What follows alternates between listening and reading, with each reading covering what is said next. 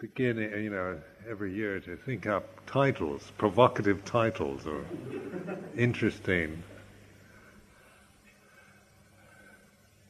new titles that would stimulate interest. After you've been through Buddhism today and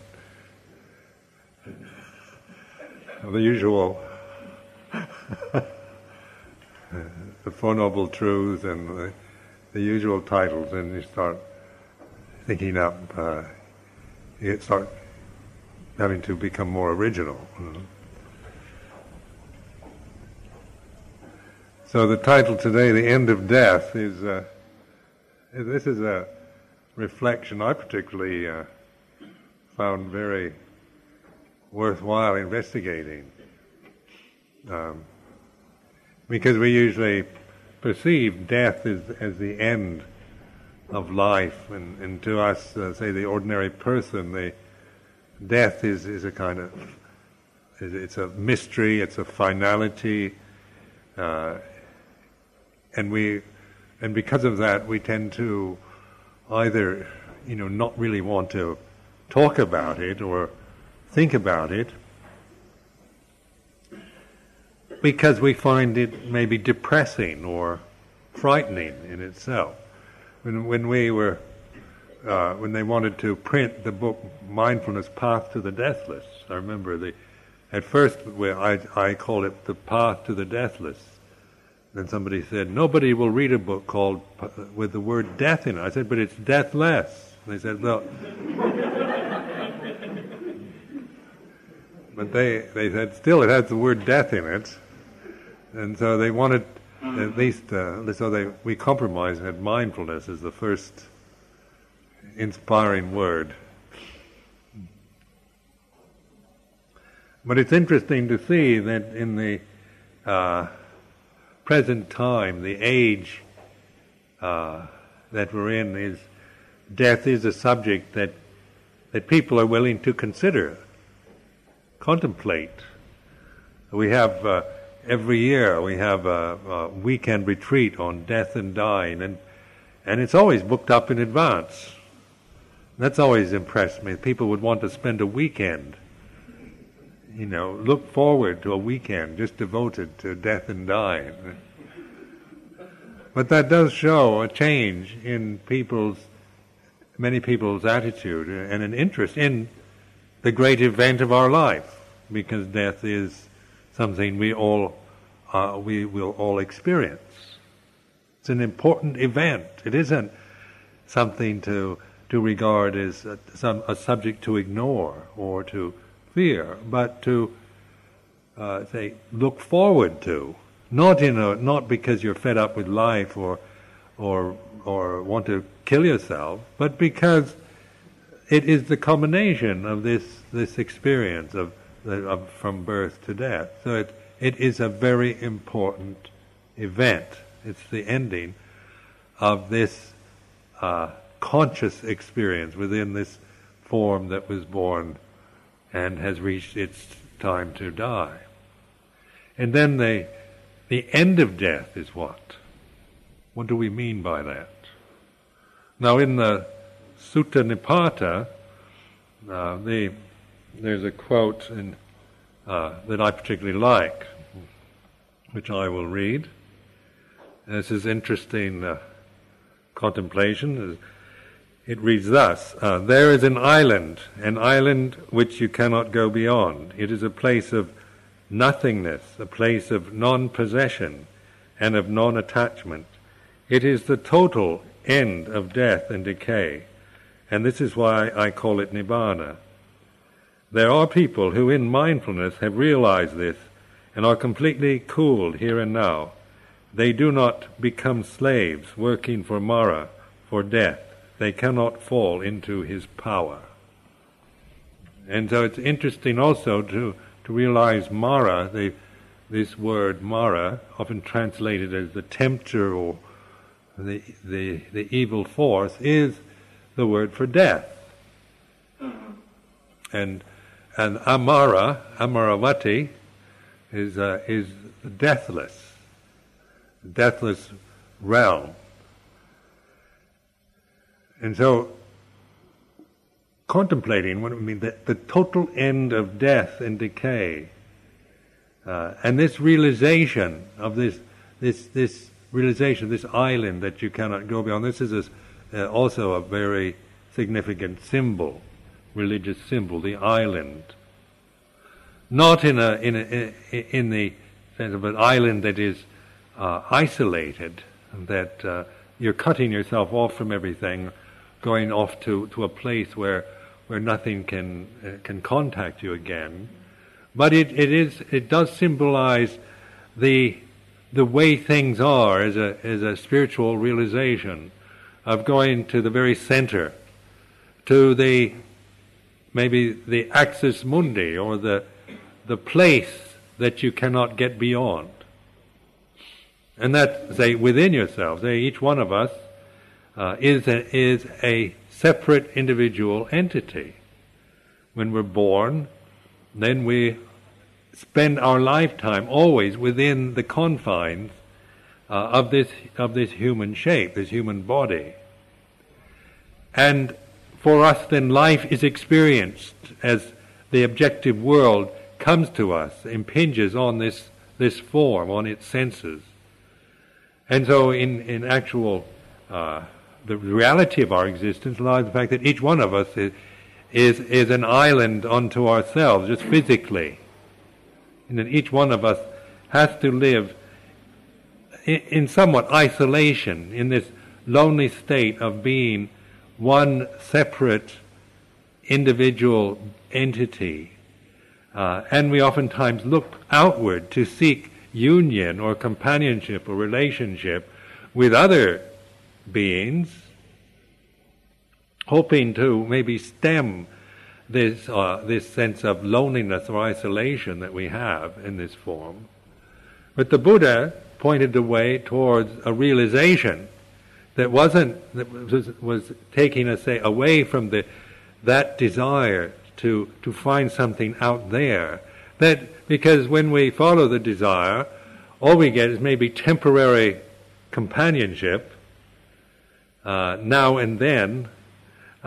Maybe we can distract ourselves from our loneliness and our isolation through, becoming interested or infatuated or caught up into the lives, emotions, and the relationship with other beings.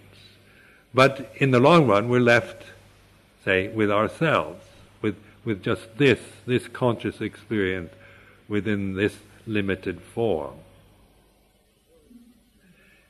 And so in mindfulness is the ability to realize that when we are really mindful, when there is true mindfulness, awareness operating, we begin to discover or rediscover or realize that very centeredness, that point where there is no thingness or nothingness, non-attachment, non-possession, that isn't conditioned by language or culture or education. It's the pure awareness of the mind that the pure intelligence of being that we begin to realize. It is there at that point that there is the island. You can't get beyond it. You can't get beyond the island and see the island. You can only be there and observe and witness and know that all that comes to the island and leaves it, all that arises ceases, the meetings, the partings, the arrivals and departures, or they're the guests, the things, the possessions that come and go, that impinge, that affect us, that affect this conscious experience, but we're no longer looking at it in the way that we used to. The way of ignorance is to want to hold on to the good things, isn't it? Those things that come to us that are very pleasant, beautiful, attractive, desirable, pleasing to us, when they come to us, we want to hang on, grasp them.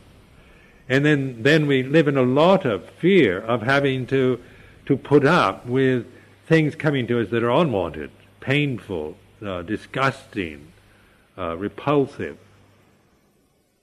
And so we can spend our lives in a constant state of anxiety about, even when we have maybe we're able to maybe control our lives enough to supply enough of the good things to kind of give us a sense of ownership and possession, but there's always, related to that possessiveness, a fear of losing it.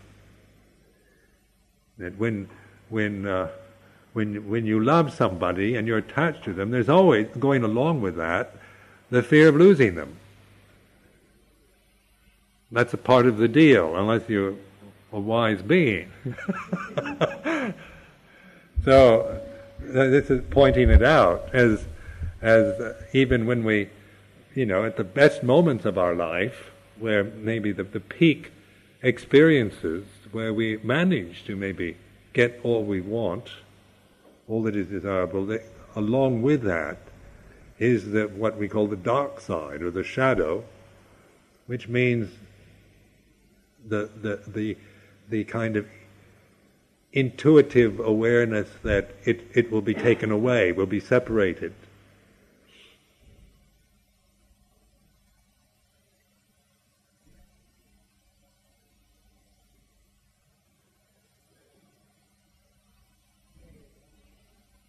In modern society, we've lost our appreciation, say, of death, of the way of deathlessness, or the realization of immortality. Even the religions tend to ignore this. We tend to think of it as something that we hopefully will realize when we die. So we think, well, maybe if I live a good life and do all the right things, when I die I will find some kind of eternal place of like heavenly state where there's a kind of eternal happiness. Because in our minds, when we try to conceive deathlessness or immortality, we tend to make it into eternity, isn't it? Some kind of thing or state of being which goes on and on and on, either eternally pleasing, pleasant and comfortable, or eternally painful, like eternal hell, is also something that we have those kind of perceptions in the Christian in our Christian conditioning, that some people who are so bad they're condemned to eternal hell, unmitigated misery forever, which is about the most horrible thing you can think of. And then the opposite is eternal happiness, where we're just happy forever and ever, and that happiness oftentimes is like having everything you want, isn't it? Being with everything you like and love at its peak, where everybody's attractive and young and happy and loving and delicious, and everything's just at its best. The peak of all the sense realm forever, eternal peak moment, is maybe a description of eternal heaven. But the Buddha avoided those kind of perceptions and spoke in terms of nibbana. This is why I call it nibbana, a place of no thingness or nothingness. And yet that can sound to the average person as a kind of annihilation, a dead place where everything just disappears into a vacuum, a void, a kind of sterile void of total wipeout is one interpretation, a place of no thingness, or it is non-attachment or non-possession.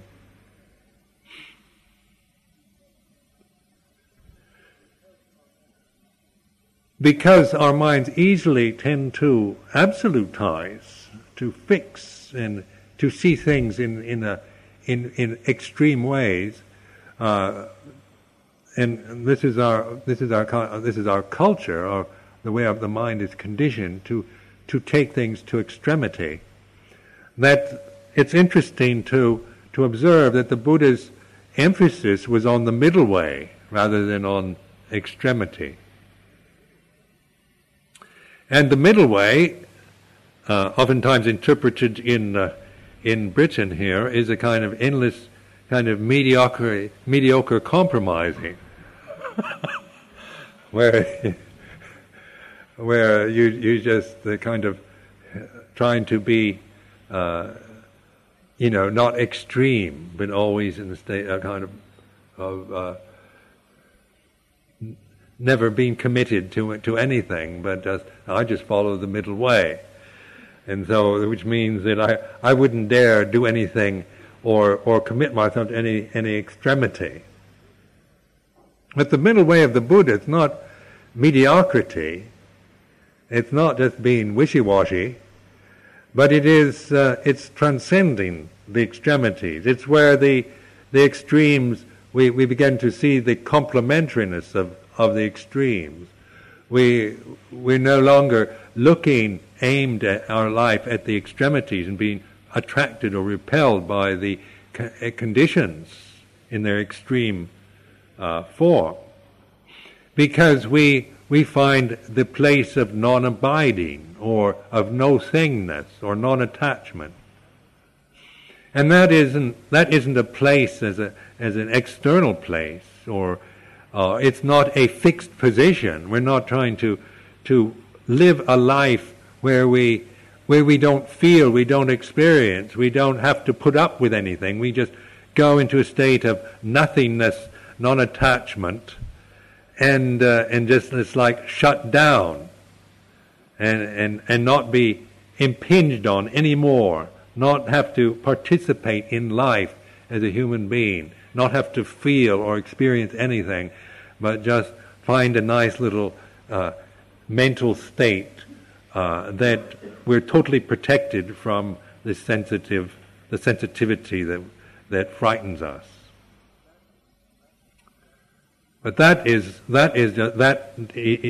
why sometimes the Buddha was accused of being a nihilist or an annihilationist, because logically, if you take the extremity, if you use anatta as an extremity, or emptiness, or desirelessness, or no thingness, as the opposite of somethingness, if you look at it as two opposites polarized, then of course the logic is an annihilationist teaching. One ends up thinking the Buddha was teaching extinction, nibbana, as a kind of total wipeout and destruction of everything. And that is because the awareness, the kind of intuitive awareness that the Buddha pointed to is not recognized, and we're just following the logic of our logical conditioned mind. Now, I've been talking a lot about intuition as a mental experience that is not really acknowledged in Western civilization. We don't trust it. We don't regard it as being anything all that worthy. It's kind of maybe an aside, and we talk about it as a you kind of feel something, or you say women are very intuitive, which is a way of kind of even saying it's not terribly important. Dismissing it, because intuition isn't, you can't really get it and deliver the goods, can you? It's not intuitive awareness. Is baffling to a human being who's very caught up in wanting to think about life and figure it all out in rational terms. Have it all kind of organized with perceptions, A, B, C, D, on to Z, all neatly computerized, arranged, and say this is everything, and this we would really feel we would tend to, at least temporarily, maybe be quite comfortable with the fact that we own all the knowledge in the world, even though we may not ever use it. The fact that we have it in a computer or something we might be able to, for a few moments, feel that we're okay, that everything is all right. Because we do value very much our ability to create images, to perceive things, to use language, to remember. All this function of the mind has been highly developed in the past few centuries and highly regarded. And it isn't not to be critical of it or to dismiss it or to despise it in any way, but to recognize that as long as our attention is caught in the attachment to the conditioning of the mind, to the perceptions, to views, to opinions, to no matter how good they might be or high-minded or altruistic, the attachment itself to these conditions of the mind creates this sense of worry and despair in our lives. Because no matter how clever we are, our cleverness can delude us. We tend to fool ourselves with our own intelligence and not be able to relate to the actual flow of our lives, because we're always projecting onto life something that isn't really there, something of our own desire, our own fear. We project it onto the moments of our life. So intuitive awareness is the ability to reflect and observe, to contemplate, to ponder. What is life all about? What is the meaning of life? Why were we born? What is death? What happens when we die? And we're not trying to find answers as kind of nice little answers from a book, but these are the questions that really interest us and which we can only maybe use as an opportunity to open up our mind to its intuitive function or its intuitive ability. And so asking oneself a question like this that has no answer in terms of a rational answer, but it allows us to ponder, to wonder about the meaning of life, which means that we're opening the mind. We're not fixing on a neat little answer to the question, but it keeps kind of working inside you. And it oftentimes is quite bothersome, because we can feel quite ill at ease with not knowing things and not having really good answers to all the important questions. Sometimes we feel very ill at ease when we're with that doubting state, that uncertainty, that insecurity, that not knowing. And so the immediate reaction is to either dismiss it, ignore the question, not bother with it, or to settle for somebody else's answer. Go to the priest, go to the monk, read the philosophy, get the answer from somebody, and maybe settle for what somebody tells you. And what the Buddha was asking us to do was to trust, put our faith in that intuitive openness that's not fixed, not attached to anything. It's no-thingness, nothingness, non-attachment, non-possession.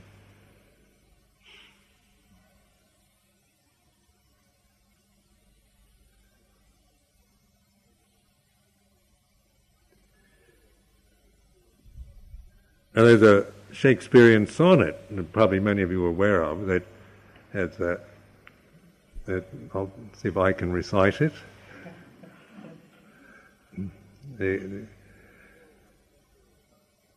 Poor soul, the centre of my sinful earth, fooled by those rebel powers that thee array. Why dost thou pine within and suffer dearth, painting thy outward walls so costly gay? Why so large cost, having so short a lease, dost thou upon thy fading mountain spend? Shall worms, inheritors of this excess, eat up thy charge? Is this thy body's end? Then, soul, feed thou upon thy servant's loss, and let that pine to aggravate thy store. By terms divine, in selling hours of dross, within be fed, without be rich no more. So shalt thou feed on death that feeds on men, and death once dead, there's no more dying then.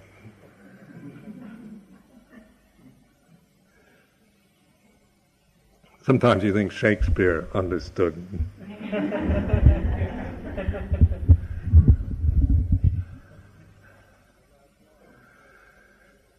And the last line, and death once dead, isn't it?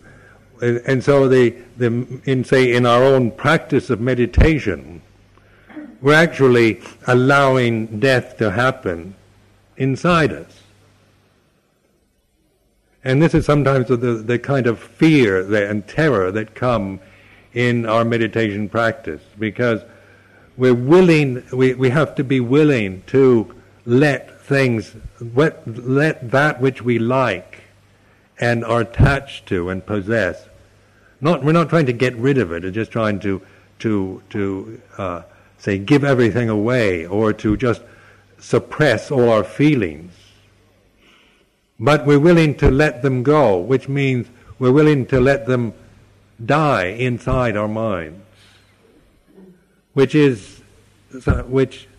when you look, especially when you're letting go something you really like, something you really want, some really strong desire, and you're letting go of it, that means you're not suppressing it. You're not just running away or distracting yourself into something else. You are willing to bear the feeling of it and recognize this desire, and to let it be until it ceases, until it naturally ceases.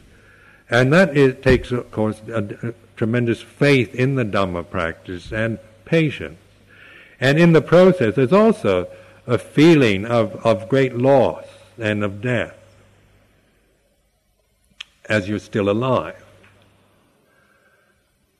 And this I've found, this from my own practice, I noticed how some things were so, it was easy to, many things one quite willing to let go of, and were quite pleased when they were, and they think, well, I've let go of that, and thank goodness, it's like these kind of bad things and unwanted things, but there's also a lot of really nice things, interesting, fascinating things that we keep wanting to hold on to and not give up. And to really let them go and to trust in that feeling that comes, that sense of dying inside yourself. And I remember when I was a younger monk, I used to have these kind of experiences of terror where I feel I'm dying. This monastic life is terrible. It's all about dying and death, and I want to live. And the kind of desire mind would go amok inside. You'd feel, I've got to get out of here. This Buddhism is demonic. Because you could feel this dying going on, and you felt you were dying, and that you shouldn't be. That meditation should be maybe something that makes you happy all the time. You should be, meditating and just feeling bliss and joy and love and union with the universe and all the best, all of the most wonderful, inspiring concepts and perceptions you can have about, that the poets write about, and that the positive thinkers keep thinking.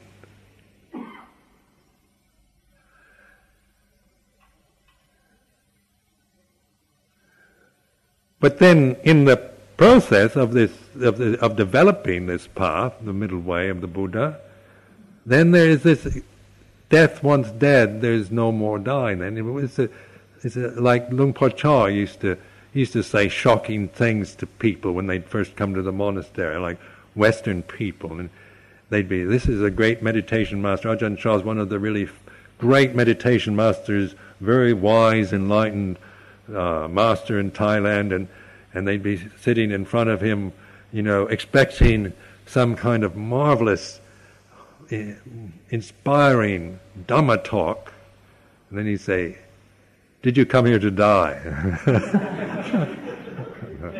This was very hard to translate because I had to translate this stuff sometimes, and you felt, this isn't exactly what you wanted to be saying to these people. That those days I wanted to, I wanted to inspire them so that they'll stay and maybe practice. But this is going to frighten them away. That's a direct question, confrontation. Did you come here to die? But it is a startling question, isn't it? It's shocking. And because they would never have come to a monastery like that to die. They came to find the answers for eternal happiness or liberation, enlightenment, to be able to solve their personal problems or whatever. They're all coming to get something and to be able to increase the quality of their life and be happier than they are. But this is a question that kind of shocks you. Did you come here to die? But it's a question you never forget either. It sticks in your mind, and something that sticks in your mind is something you can reflect on. And sometimes even though there may be initially you were shocked and repelled by the question or frightened by it, it has its power over your lifetime to suddenly, maybe begin to ponder that, not just react to it, to consider it, to contemplate it. Now the results of a life of meditation, say, in so far, say, from my own experience, is that more and more the sense of death is something that you realize is only the ending of what was born. And even though this is quite obvious on the intellectual plane, it's not so on the emotional plane. It takes a while for this to really sink in and to appreciate it. Because then the words like deathlessness, or no-thingness, emptiness, or anatta, non-self, or the nibbana, these kind of words that one was quite bewildered by in the beginning, because one was interpreting it from a logical mind. Suddenly these words are very significant because they're pointing to the island that you cannot go beyond. And you're not looking for it, but you realize that's what you really are, in terms of the realization of the way it is at this moment. Each one of us is there already, in the deathless, the place you cannot go beyond, the place of non-attachment, of non-possession, of no-thingness. But we're not aware of it, and we are so caught up into the conditioning of our minds, in the force of habit, in the fears and desires that tend to obsess our conscious experience. And so the meditation process is this willingness to relinquish, letting go, not destroying, not getting rid of, but letting things go, allowing things to go according to their nature, and abiding trusting in just that attentiveness of mind, the willingness to just listen and watch, pay attention, ponder, consider, contemplate, reflect upon. And so when the internal dying takes place, you're reflecting on it. You're willing to experience death before your body dies. And the insight of that is that you realize all that dies is what was born or what begins. So death once dead, there's no more dying then.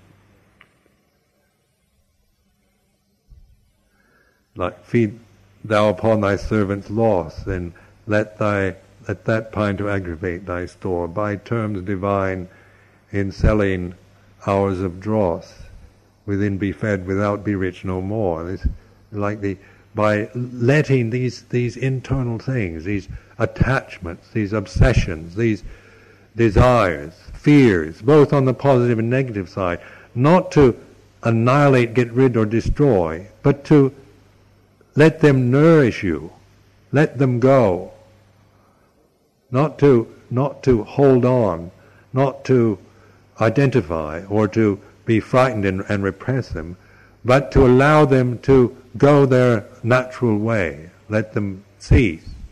Let them die. Let everything die within you. And what is left? In Thailand, when somebody dies, they always ask the monks to chant very brief passage in Pali. 2 lines, and I remember when I first went to a kind of funeral in Thailand, and we chanted Anicca vada sankhara ubattavaya tamino ubattitawa niruchanti de sang ubasamo sukho, and we chant that 3 times. It translates as all conditions are impermanent. They arise and they pass away, and in their passing is peace. And this is the reflection, a monastic reflection on death in a Thai Buddhist funeral. Now that's a very profound reflection, actually, because all conditions are impermanent. They arise and they pass away, and in their passing is peace. So, in that reflection, we apply that maybe to the death of somebody, a person who died, so that might be comforting the fact that they're now peaceful. But apply that also to the experiences of your own mind, in your own feelings, your own desires and fears. When you let them pass away, all that arises ceases, comes and goes, and in its passing is peace. So when death once dead, there's no more dying, then the result of letting go of the mortal realm, of attachment and identity with the mortal realm, is the experience of peace, or the realization of nibbana, or the realization of the deathless, or no-thingness. And it's not of a sterile void of nothingness. It's not because that's not the way things are. We recognize that that this experience that we're right now involved with in this sense realm on this planet, it's a dynamic, vibrant energy that we're all experiencing. We're not in a static material realm we're not petrified. We're not stuck in anything. Where there's nothing that isn't in the. Everything is. All the conditions are continuously in the process of change. And the only constant that is able to observe this is the intuitive awareness. Say, within our own human state, the way of realizing this is not through believing in in the ideas, but in actually being aware, allowing this intuitive awareness to operate. That stillness of being, that sense of silent watching, silent listening.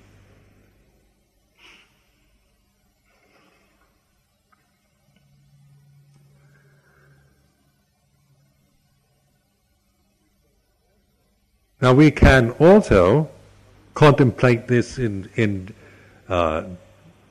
different, in just the kind of mundane experiences of daily life. When we contemplate the relationship of form to space, isn't it? Just on visual, conscious experience. We begin to observe, just using, say, the day, the light that of the room, and the space and the forms, the things that inhabit it. And this is to ponder the relationship of forms to the space they're in. Have you ever thought of doing that? Just contemplating it. And asking yourself questions about, how do you do it? Where the space, can I see space, or do I just see the forms? Because space doesn't have it's not something you can see as a thing, is it? But it's something you're aware of in the relationship to the forms that the forms that are in the space.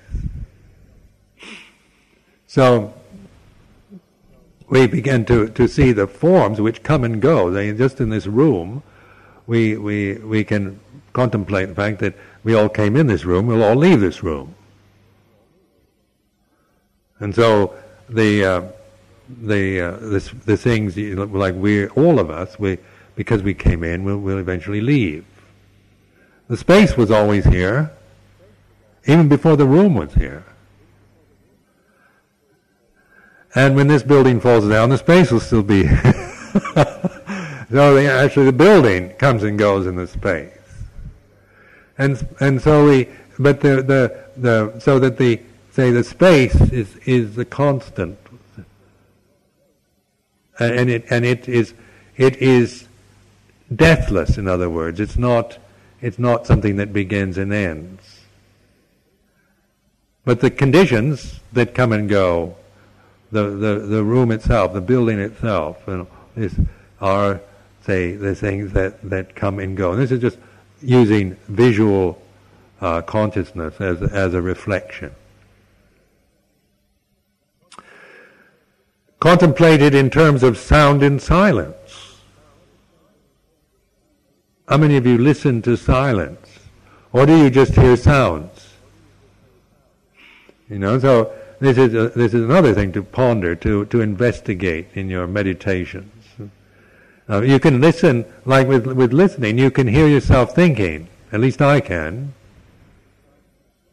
I can hear, I can kind of turn my hearing ability, so I'm not just, trying to pick up sounds external, but I can hear my own thoughts, my feelings going on. I can listen to the grumbling mind, or the complaining, or the worrying mind.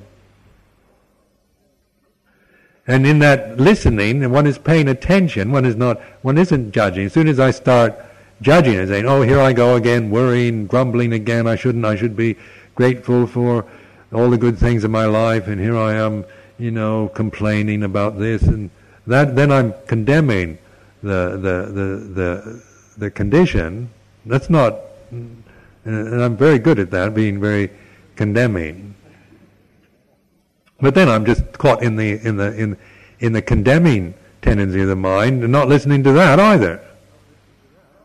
So that the internal listening inwardly, I found very helpful kind of practice of meditation. In Thailand, I used to just spend so much time listening to my mind. and because I had a very active mind, very kind of obsessed. It seemed like I never had a moment's rest from the kind of negative states of mind that seemed to, in the early years of practice, seemed to be foremost in my conscious experience. Once in a while they'd kind of fall down and you'd get a few moments of bliss, and I wish I could keep this. And that, as soon as you think that, you've lost it. Because you're wanting it, and then you're trying to get it, and then you can't get it, and then you go back into the old negative mode again.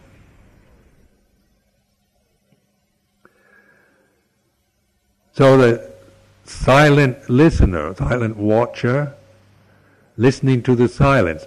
And I've taught, I talk about and teach the using the sound of silence, the kind of background ringing sound, the kind of that one can pick up. If you pay attention, there's a kind of almost electric pitch in the mind, or wherever it is. You can hear it even when you plug your ears up. Or you can hear it when you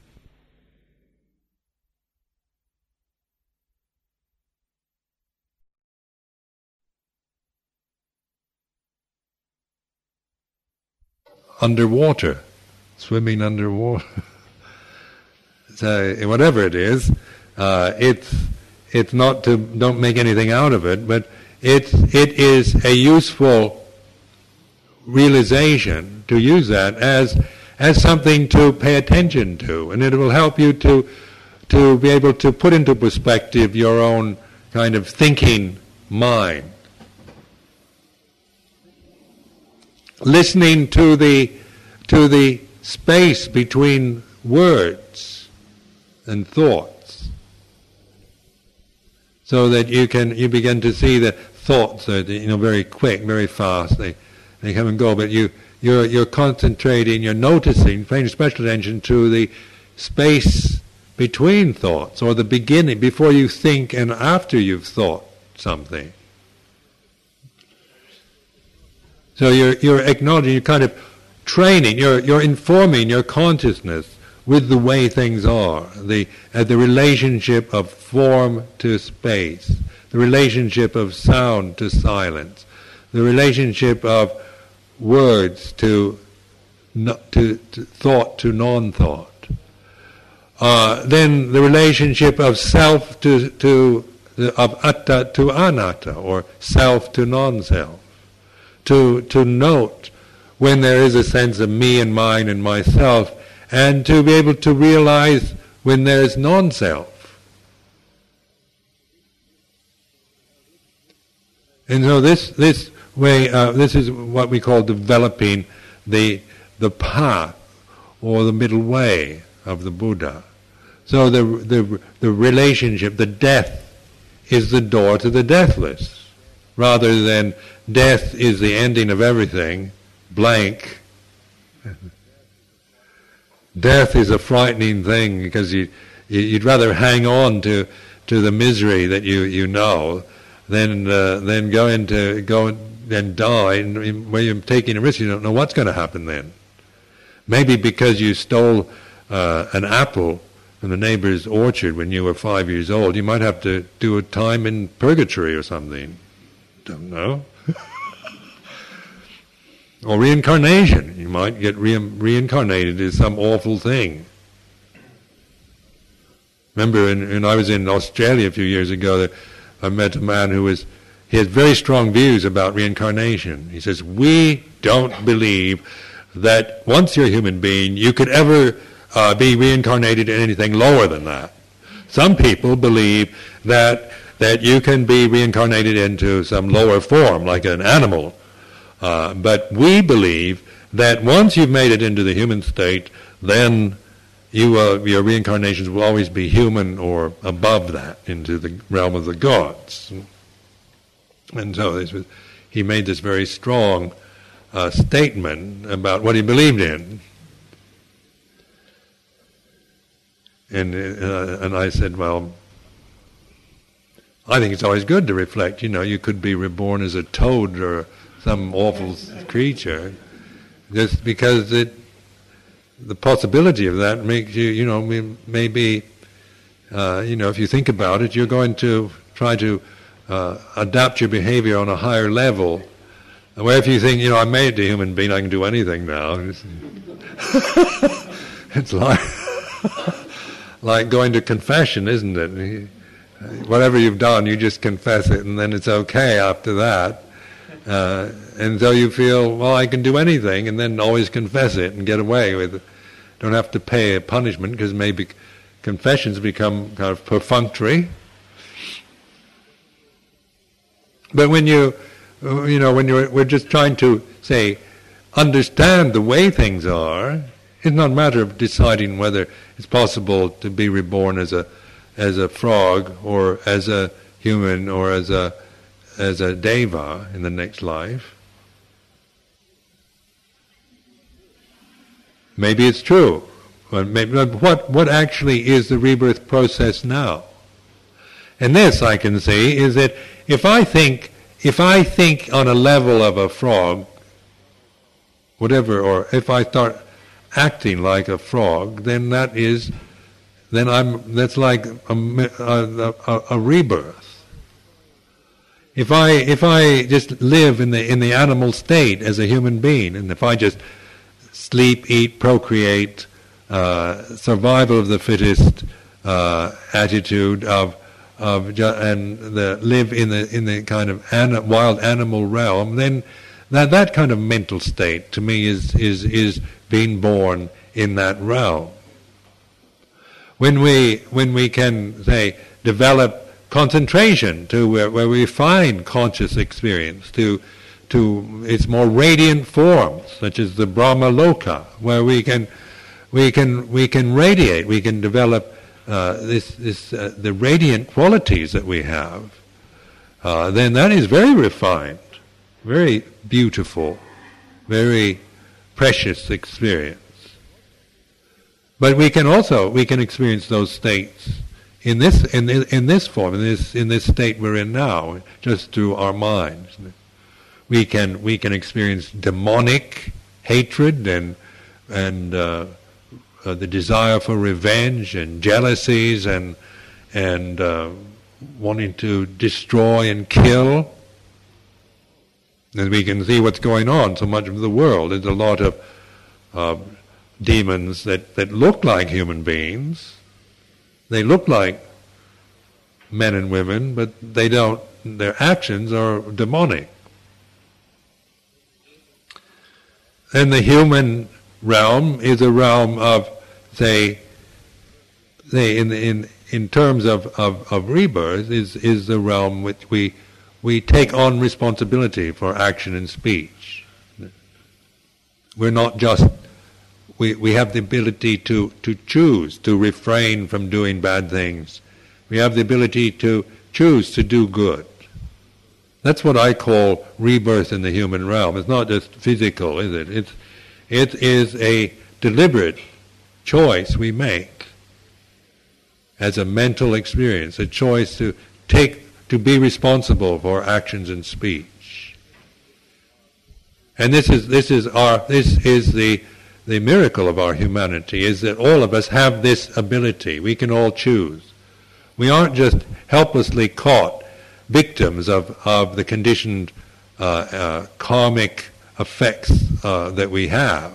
We can reflect on them. We can say no to the bad tendencies and yes to the good ones.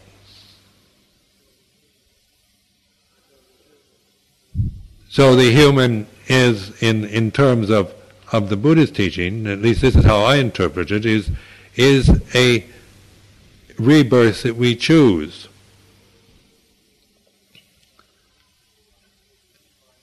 It's like taking the 5 precepts. It's like and really intending to follow them, not just taking them like a parrot, but actually being quite sincere and using them as a guide for action and speech.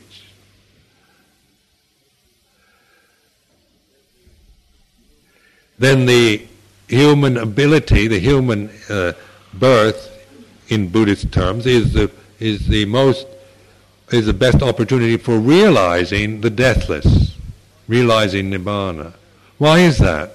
Because in this state we're in, with these physical forms, these bodies, and the sensitivity, and the pain, and the suffering we all have to experience in this form, we can't delude ourselves with a lot of happiness for very long. I mean, life for us is not going to be just an incredibly continuous happy experience. We have to, in this form, and say on this planet, and the way things change, and the human conditions that we have in this sense world of the four elements, it's quite coarse realm in compared to, say, Brahma realms with its radiances. So we have to bear with the coarseness and the inconvenience, the difficulties of our human bodies, with their aging, with their sicknesses, with seeing the death and decay of those things around us, the loss of the loved, the death of our parents. And this is a part of our human experience. But we ponder, we contemplate, we learn, and then we realize, say, when we do this in the right way, that nobody ever really was born, so nobody ever really dies. Things change, what begins ends. But what we perceive as a person, or that is a perception in our mind. What we even the perceptions of ourselves, the me and mine conditioning of our minds, is only a condition that arises and ceases in the mind. So we're letting these things resolve themselves. They're dissolving in the mind. They come, they go. And that which is aware, that which is purely aware, that is your refuge. So when we say mindfulness, the path to the deathless, we say mindfulness, they say appamado amatapadang, mindfulness is the path to the deathless. Heedlessness is the way to death. So heedlessness is not knowing this, not understanding things as they really are. So we're caught in just the force of habit of our mind. We're just caught in the reactions we've developed, some good, some bad, but they are reactions. And we can't see beyond them until we use our intuitive abilities, our reflective abilities, willingness to open, to feel, to note, to pay attention to the way things are. Not from the way things should be, not comparing the way things are, how we think it is, to the way it should be, but recognizing the pattern of the relationship of the conditioned to the unconditioned, the presence of passion and the absence of it. That ability to note and pay attention to that is the real refuge. The island that you cannot go beyond. See, read this again. There is an island which you cannot go beyond. It is a place of nothingness, a place of non-possession and of non-attachment.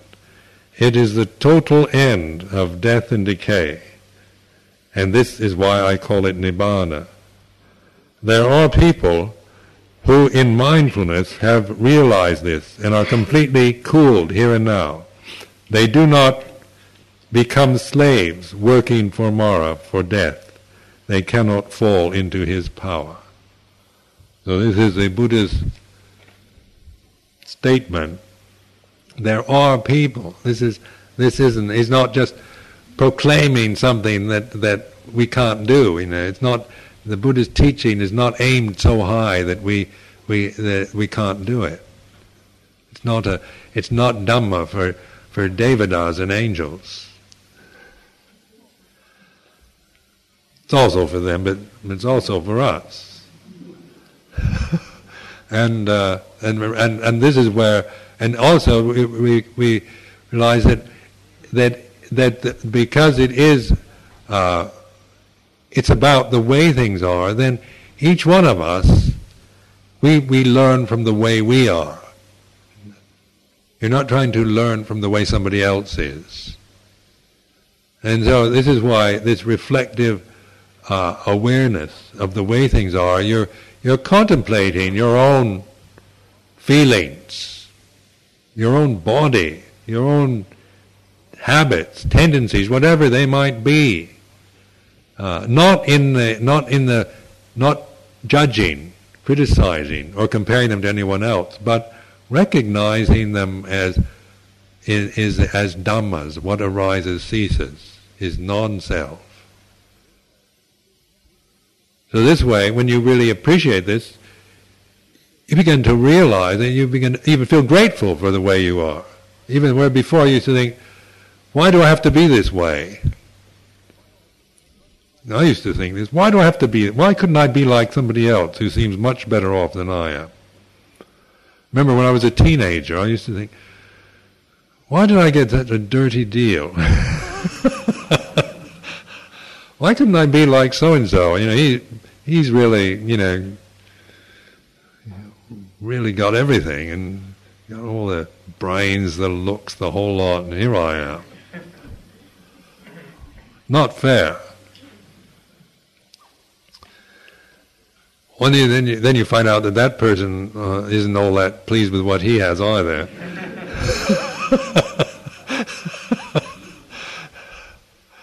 And so then one is more, grateful for what you have and the opportunity that we have to hear the Dhamma and to practice it. This is where gratitude really becomes very strong. Is that all of us now have this opportunity. Here in Britain we can. Now Buddhism isn't some remote philosophy that is unavailable, is it? We're now listening. It's now available. There's so many books, there's so many opportunities for listening to it, for reading, for study, for practice. Then the real thing is to do it, to apply it, not to just accumulate knowledge about Buddhism, probably better than accumulate knowledge about other things, but that's not really going to liberate you till you apply it to the way you are, your experience, the emotions you're feeling, the habits that you have, the fears, the desires, the tendencies that you're experiencing. That is your path, but you're seeing it now in the right way rather than in the way of the critic, the way of vanity, the way of ignorance. So I offer this a reflection for this afternoon, and we can have a tea break, 3:00 now, and in about 15 minutes we'll reassemble for further discussion on this subject.